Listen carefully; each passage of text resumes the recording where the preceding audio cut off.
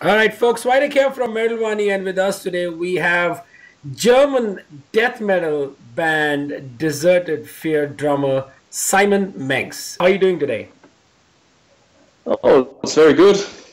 I come just from practicing some drums. Dead Shows Rising, a great title for the album. Eventually I was not able to understand the lyrical side, which obviously we will talk about, but regarding the sound of it, it kind of made me think of like old school death metal, the one which was kind of formulated in States, and Swedish death metal, kind of having sex and having a byproduct that is the sound you guys have, on your record. A lot of groove, a lot of brutality on the record.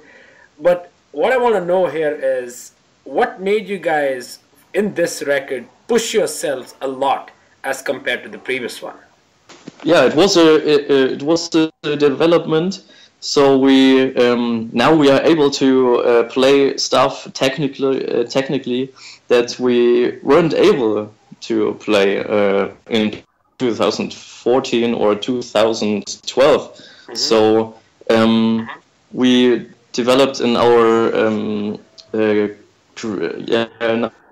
way to create songs, and creating harmonies and but also fat riffs and heavy drums. So I think we also spended a lot of more time to write these songs. So I think not only the sound developed, but also our way to create these songs. Good. So, talking about your drumming in general on this record, about your influences, as a drummer for you, how important is it to kind of innovate yourself when you're writing and when you're recording these drum lines? Because when I listen to this album, I hear a lot of grooves, a lot of rolls, that smooth transitions from the double bass to toms and how you use the cymbal work. So throughout your recording this album, the drums, how was your experience and what influences would you say kind of reflect you as a drummer?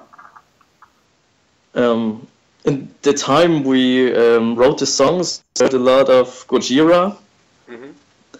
And I think this guy, Mario de Planter also, I think he influenced me a bit.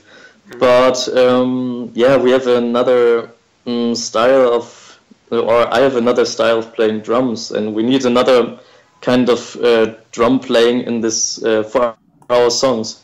So I think it's not so important for me to develop a lot.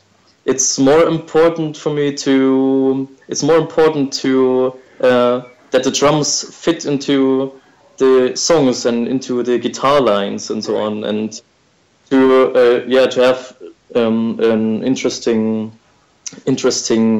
wall of sound. Right.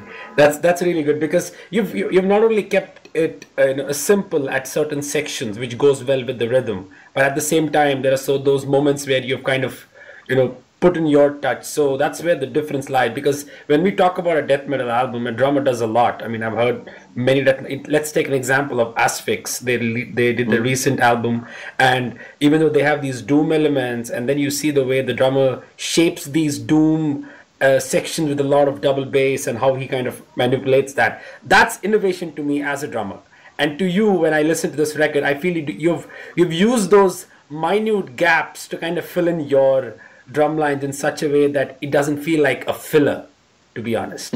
So that was really good. And what does even better are the raw vocals on this record. Felt like you guys didn't want to polish it, you just wanted it raw, in your face, as it is.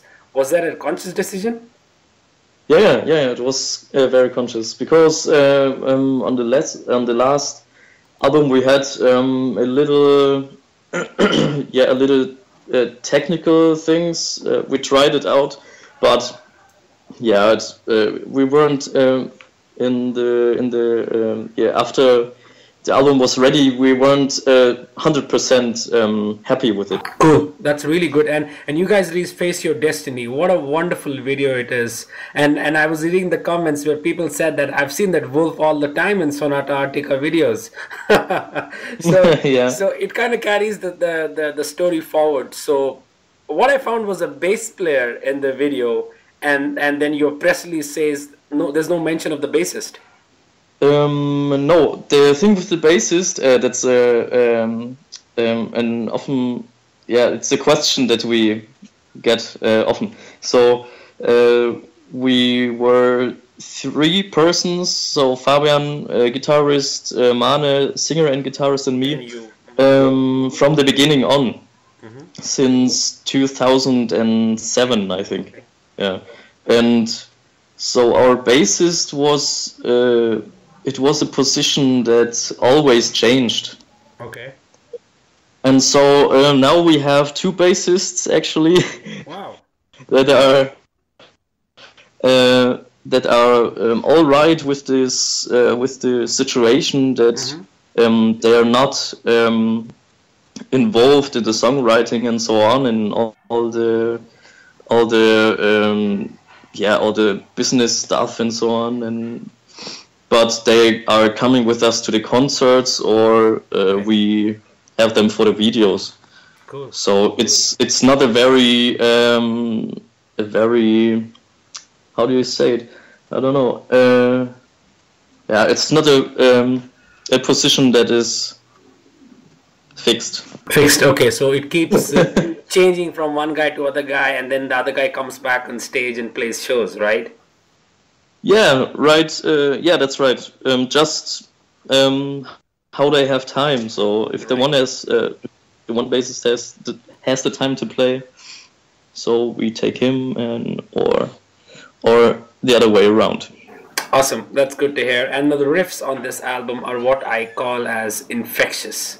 But there's a lot of groove in it. You guys not only have this good skill of structuring the songs, but the way the riffs are written and kind of fused together throws a good homage to bands like Obituary, the kind of grooves they have. Everybody loves them.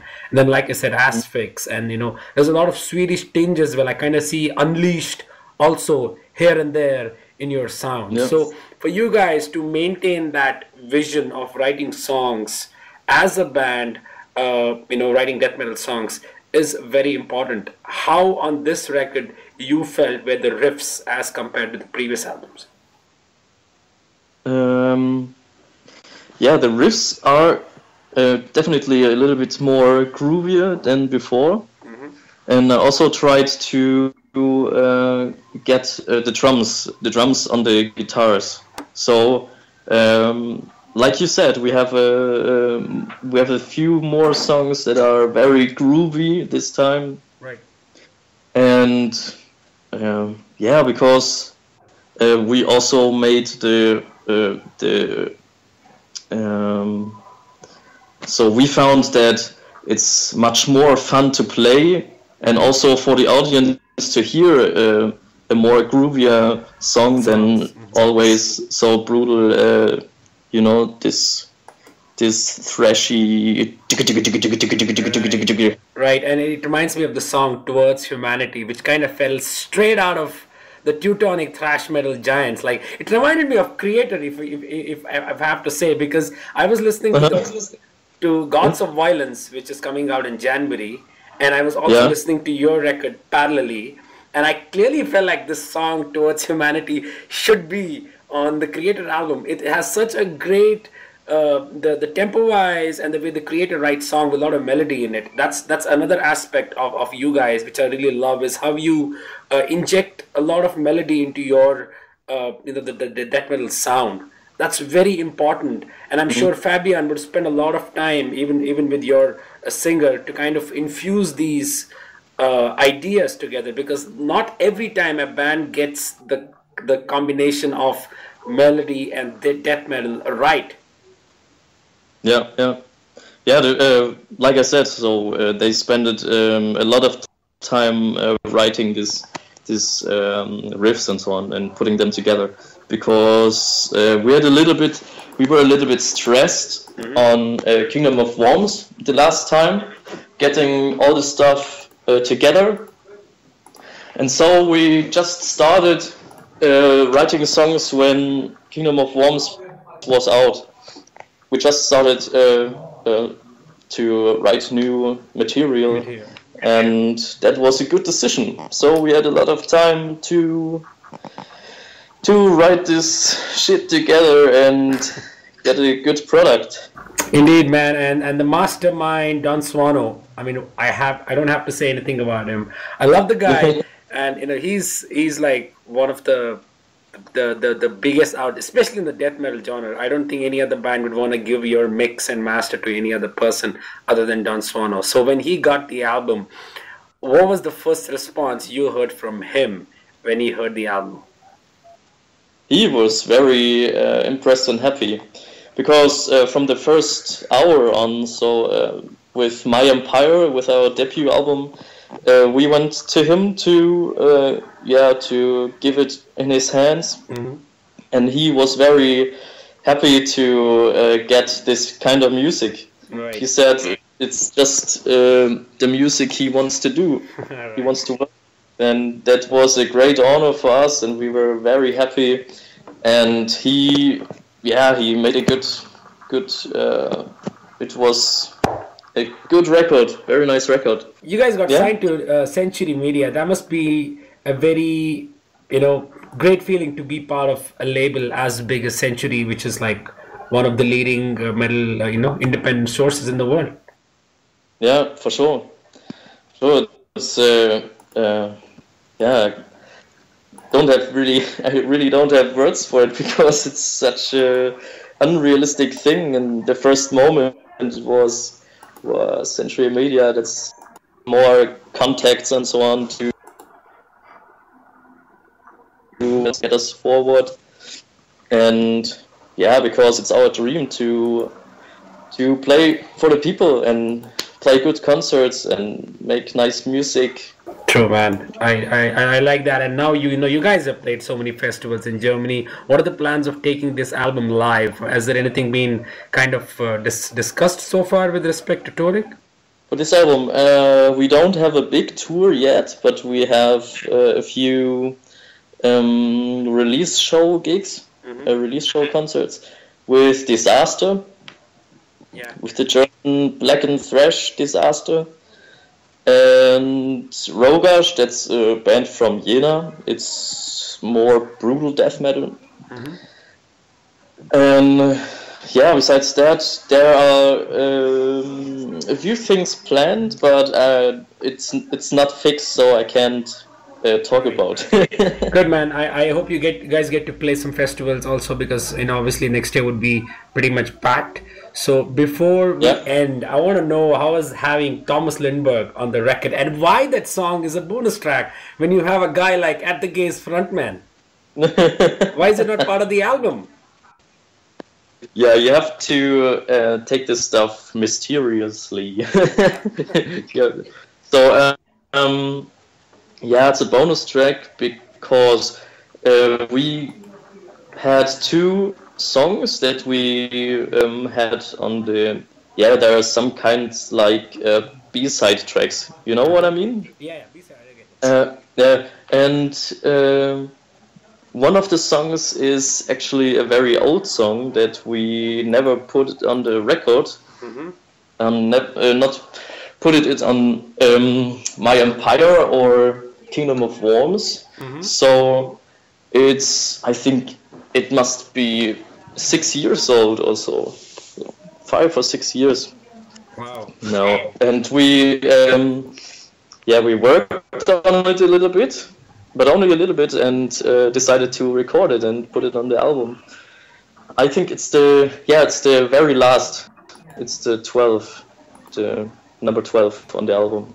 I wish you good luck with the release. The way I love it, I wish the fans love the same, buy the record and see you guys live at the release shows and the upcoming tour. So if you had to kind of sum up the sound of the album in a sentence, what would you say? Yeah, it's a fucking big truck rolling over your feet. Pretty much. I agree with that. Crazy thing is you will enjoy it, I think. Good, man. Good. Have a great time ahead and good luck with the release, brother. Thanks a lot, and yeah, take care and visit us. We drink a beer together.